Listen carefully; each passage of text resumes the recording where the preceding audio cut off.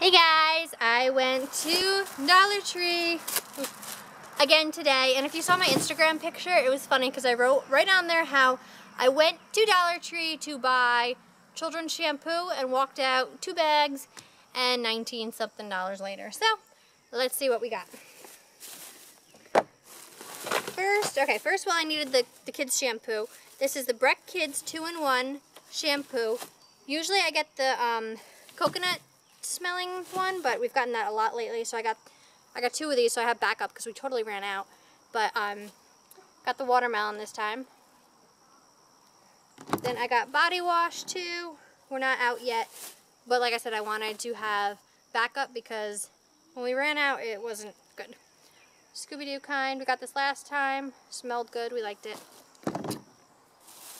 I got some glue sticks because Haley needs glue sticks for school. 2 of those. I got,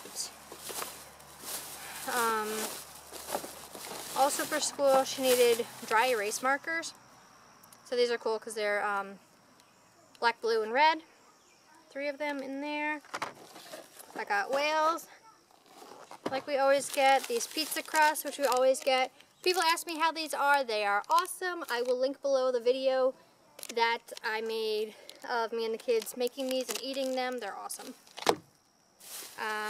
We needed freezer bags, totally ran out, and we needed sandwich bags because we were almost out.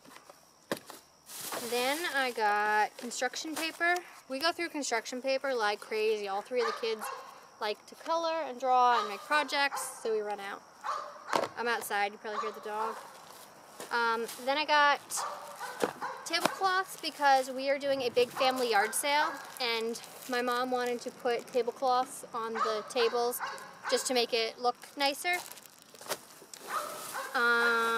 When I went into Dollar Tree, I was surprised they had all the like Halloween,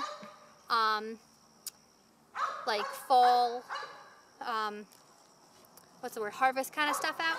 And one thing I saw, they had a lot of nice stuff, but I didn't want to buy too much because it's so far from Halloween, and we have so much Halloween stuff. But these I did get. I thought they were so cool. These spiders, they're fuzzy. I mean, obviously they're not real and they're huge, and I hope I would never see a spider this big. But, like, if I were to see one this big, like, they look real. You know what I mean? So, I was hoping to scare the kids with these, too. So, I know what I mean. And the last thing was this Play School puzzle. This is really cute. They had a few of these, and I love that it's name brand. So that one says ages 3 and up, but just a boat. It says Ahoy Matey. I thought that was really cute. So that is my Dollar Tree haul. Thanks for watching.